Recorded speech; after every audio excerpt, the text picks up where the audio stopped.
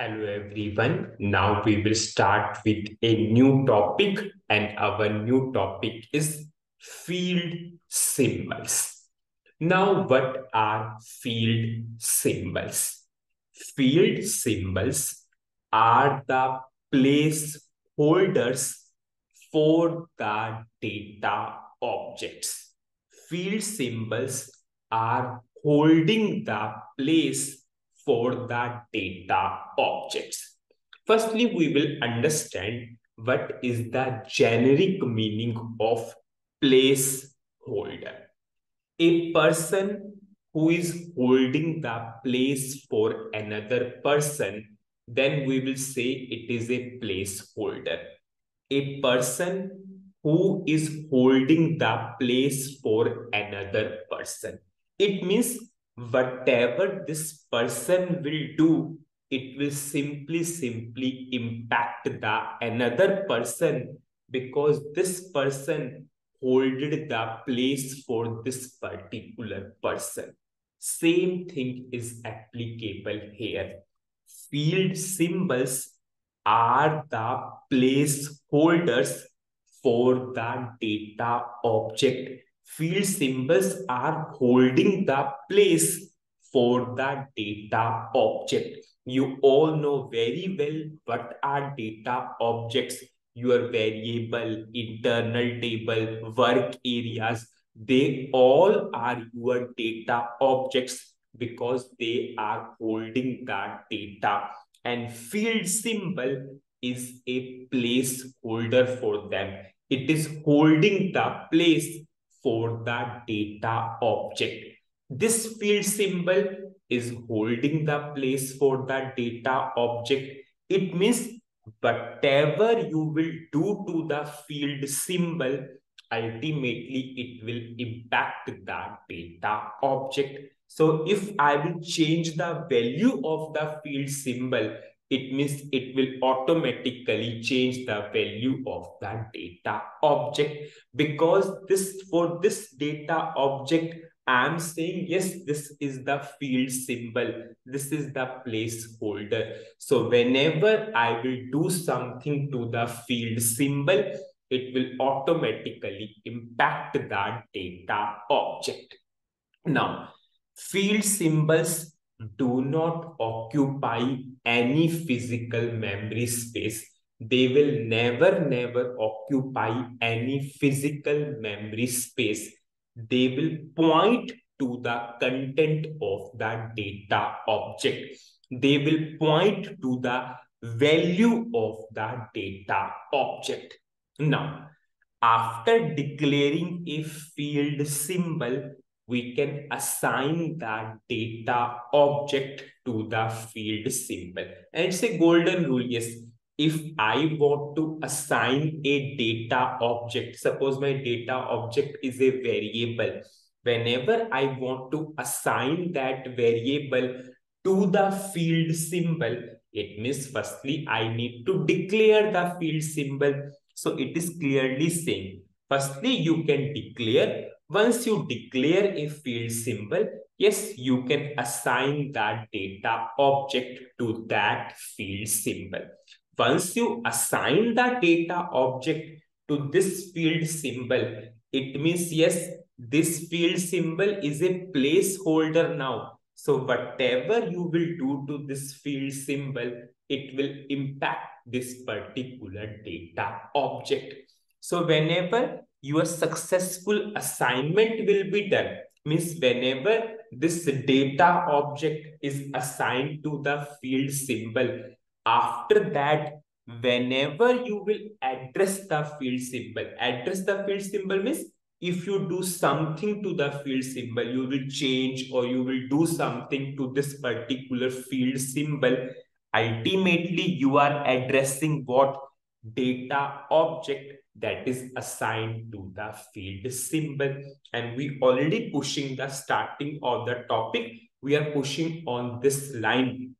After assignment, whenever you will address the field symbol, ultimately we are addressing the data object which is assigned to this particular field symbol. Now, what is the syntax of the field symbol? How we will declare a field symbol. So whenever I want to go for field symbols is the keyword. Then we need to give the name of the field symbol. Now, whenever we will give some name to the field symbol, we need to give into this less than and greater than key. So whenever I will go for the field symbol, it always enclosed between less than and greater than key. So in this syntax, field symbol is a keyword. FS is the name of the field symbol. And yes, this is the less than and greater than key. Our name of the field symbol must be enclosed between this. Now we have two types of field symbols. First one is typed field symbol, and the second one is generic field symbol. Now, what is typed field symbol? Word itself is saying whenever you will declare a field symbol using the data types means what? You are declaring a field symbol using elementary data type. You are declaring a field symbol using complex data type. You all know elementary data type are character, numeric, integer, float. Whenever you are combining those elementary data type, they are called as complex data type. So whenever you will specify a type to the field symbol, that can be elementary, that can be complex, that is called as typed field symbol. Suppose simple example, I declared a field symbol and I gave type I. We know I is a elementary data type and I is integer. So this is your typed field symbol because you specify a type to the field symbol. Now the most important point, we are assigning the data object to the field symbol. Now, if your field symbol is a typed field symbol, you are giving a data type to the field symbol.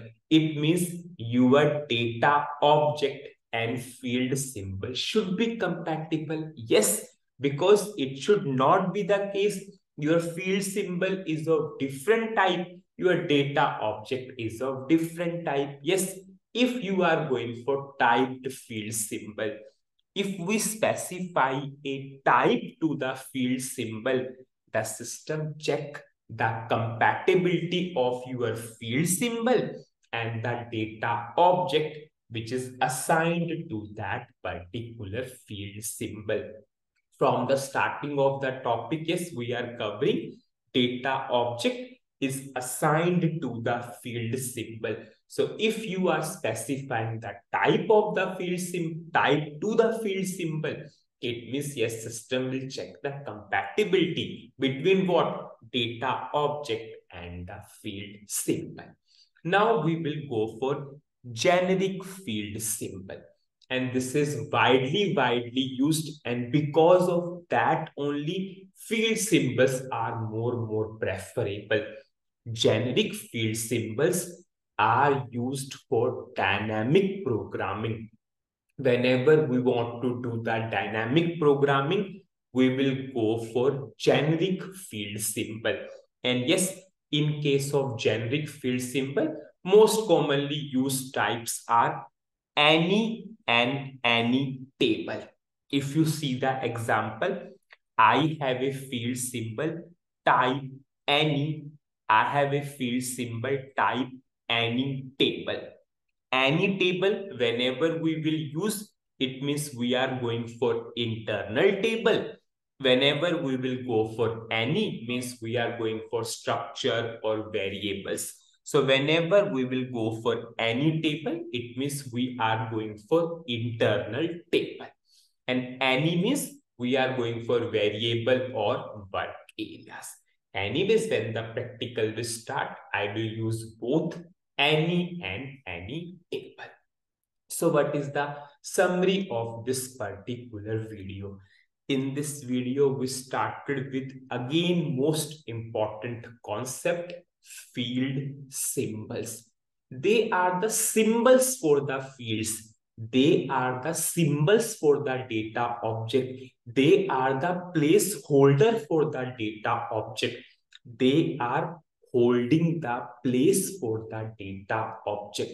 It means if you will do something to the field symbol, ultimately it will impact the data object, because these data objects are assigned to the field symbol, and field symbols are the placeholder for them. They are holding the place for them. Now, field symbols never occupy space. They point to the content of the field symbol. They point to the content of, data object. By mistake, I told field symbol. Field symbol point to the content of data object.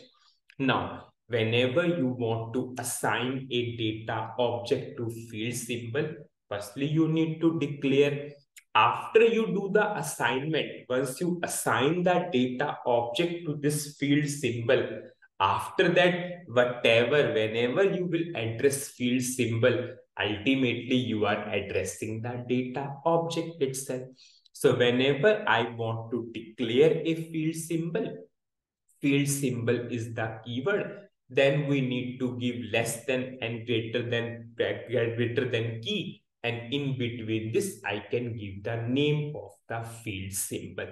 Now, field symbols are of two types, typed field symbol and generic field symbol.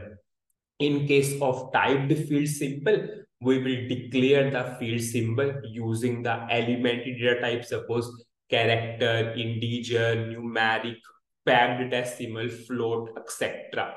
Complex means we will declare a field symbol using the structure types. Yes, you all know complex data type is all about we are combining the elementary data types. Yes. So whenever you are giving the type to the field symbol, that is called as your typed field symbol. But whenever you will give a type to the field symbol, and whenever you will assign that data object to that typed field symbol, yes, ultimately system should check the compatibility at that point of time. Now, secondly, we covered generic field symbol. Generic field symbol is for dynamic programming. And yes, at that time, two most important types are any and any table. Any we will use for work areas variables, and any table we will use for internal tables. In the next video, we will start with small basic programs, and then we will move on to the real importance of field symbols. So that's it in this video. Thank you.